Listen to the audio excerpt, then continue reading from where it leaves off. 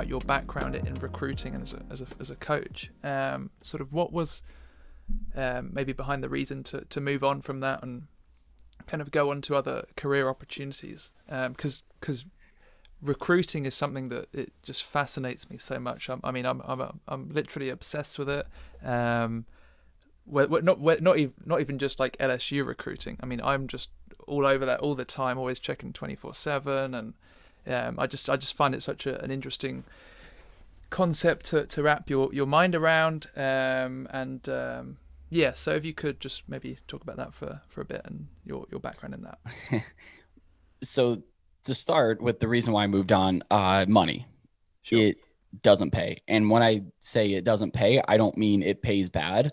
I mean, I wasn't paid 1 cent for either of my recruiting gigs. Wow. Yeah, it was okay. So I started recruiting at Bowling Green. That's one of those things where I didn't think I could get in. I thought, I'm like, no, it's former players, it's people that are coaches. Turns out it's not. So for any college students or high school students that are thinking about wanting to get into recruiting, first of all, it's very rewarding. Do it, especially in college, when you're not really expected to have a job. Yeah. Just find the right person. Just ask around the athletic department, find out who the recruiting coordinator is, and just talk to them. I'm not some star high school player. I played in high school. I wasn't that great. No all conference, none of that stuff. I started 1 year and that was it. So they don't look for, the all-state quarterback that played Division III but doesn't play anymore because he didn't make the NFL. They don't look at that. Maybe no, not even the big schools, not even LSU and stuff. If you want to be a student recruiter, just ask around and find out. Someone has the answer for you, and there will be an opportunity for you out there. And so I really enjoyed what I did. I just kind of asked around and landed a gig with Bowling Green. I mean, you have to know what you're talking about. Don't go in there expecting to not know anything about football and have them launch you. But there's a lot of making lanyards and making schedules and some light graphic design if you're good at that.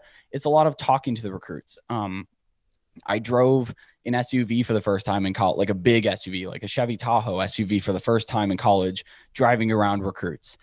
There's a lot of that stuff. So when I moved on to Texas State, which actually I moved to Austin to take the Texas State recruiting job. Right. No pay, 65 hours a week, paying my own rent, living on my own in a state 1,000 miles away from my home.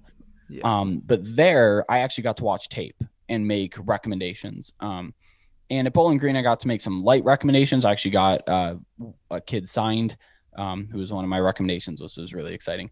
Wow. But then at Texas State, I did a lot of film breakdown, but it's still a lot of, hey, go make this copy. Hey, go drive to the store and go pick up an order of cookie cakes that I have for these recruits coming in. So it quite literally is paper pushing and being the intern, getting your boss a cup of coffee.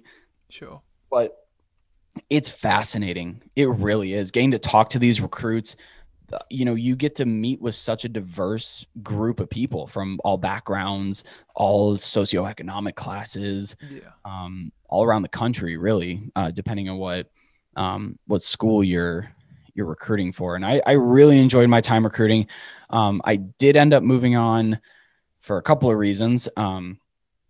One, it didn't pay very well. And two, I just didn't see a route forward that would have happened in any efficient amount of time. Recruiting and coaching is something that's you really have to put the work in. And those at the top, they put the work in, and that's great. But the pressure of paying your rent and that kind of stuff gets to be a little bit much, at least for me. So that's why I moved on. And I've always worked in sports since I finished high school all the way through college. And then a couple years after, I was working in sports, and I finally got to sit back and be the fan. And I personally found out that I enjoy that more. But there's a lot of people that want to be on the sidelines during game day. There's a lot of people that want to be on the road recruiting and being a part of the production. And so for those people, stick with it. Don't quit out, kind of like I did on that. But my time recruiting was definitely valuable. It helped me, number one, interact with diverse people and be able to talk to anybody, because when a recruit comes to campus, they're not coming to campus with conversations and taking the lead on driving conversations. So if you're hanging out with this recruit all day, you better be able to talk to people, because if it's awkward silence, they're not going to be that impressed. Yes, of course. And, you know, there's been times where I've been with the recruit and they felt so at home. One of them accidentally slipped it to me that he was going to commit. And that's not, I'm not the person you're supposed to tell that. You tell the coach that. You don't tell me that. Yeah. But it was a really fun experience, and just being able to interact with everybody was my favorite part. Yeah. Oh no, thank you so much for that insight. That's really amazing to hear. Thank you. Yeah, and I'm sorry for, you know, those who are looking to be recruiters and get into it. And I started off just, you know, so negative Nancy about it, but it, you know, I always do want to tell people the truth about it, because you don't want to get in it and then be knees deep in and be like, oh, this isn't what I want to do. Like, you have to know up front that it's a lot of work.